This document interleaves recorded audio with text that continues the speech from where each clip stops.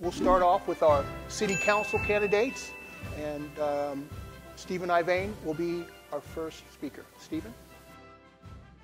I'm Steve Ivain. I'm a lifelong resident of Torrington, running for city council for the Democratic Town Committee, so thank you for having me today.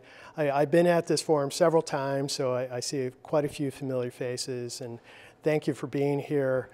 Thank you for hosting this forum, and we appreciate the opportunity. I just want to make a statement that everyone's here to serve our community.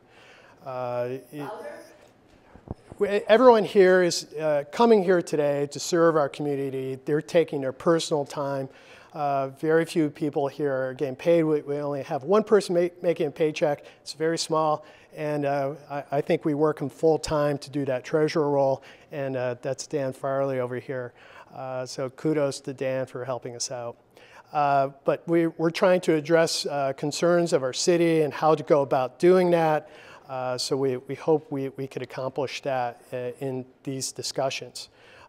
Myself, I've spent 30 years in a financial service company working for Fortune 500 companies. I'm hoping to take those skills and help Torrington out wherever I can with that skill set. So I appreciate that opportunity.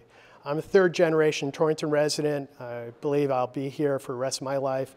The changes we make here, I hope that we could all benefit from, that we're all going to realize.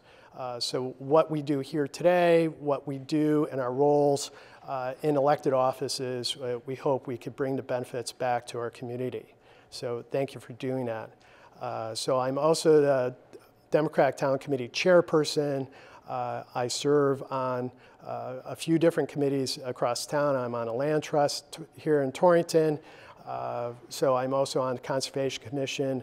A big thing we do here in Torrington, we have great city parks. We have 4 state parks. We have 35 city parks. We have other lands that are preserved.